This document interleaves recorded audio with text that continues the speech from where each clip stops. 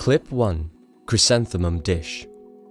We are now entering the ceramics gallery, located on level 3 of the museum. The audio tour for this gallery consists of 2 clips and is 4 minutes long. The gallery displays a remarkable collection of Chinese ceramic pieces dating from the Neolithic period through the Qing dynasty. In a space with clean white walls and large windows on 2 opposite walls, the natural daylight seeping into the gallery perfectly complements the ceramics on display, accentuating their natural colors, shapes, and textures. One of the star pieces in the gallery is this chrysanthemum dish, an exquisitely painted piece of porcelain that dates from the Yongzheng reign of the Qing dynasty, 1723 to 1735. This dish was a gift to the museum from Mr. Saiman Ernawan. At 49.5 centimeters in diameter and 9 centimeters in depth, some people might even call this a bowl. It's so big that you'd probably have trouble setting it flat down into your kitchen sink.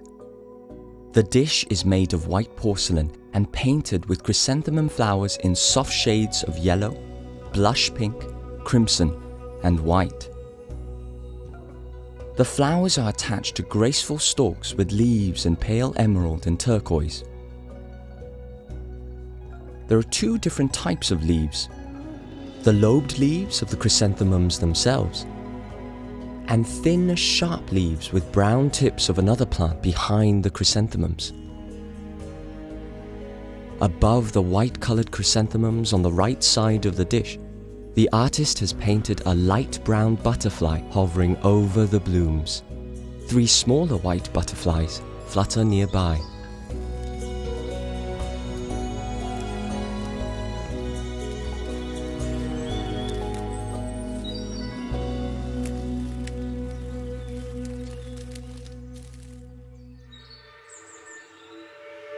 The chrysanthemum is a favorite subject in traditional Chinese art. Together with the plum blossom, orchid, and bamboo, it is regarded as one of the 4 gentlemen, 四君子. These plants are said to possess the qualities of a virtuous Chinese scholar official. As the chrysanthemum blooms during the cold autumn season and does not easily succumb to winter frosts, it symbolizes strength and vitality. It is also regarded as a symbol of longevity. The colors used on this dish are described in Chinese as 粉彩, soft colors.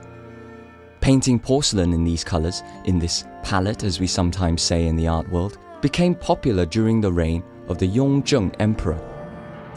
The well-executed rain mark on the back of the dish reinforces the dating based on style.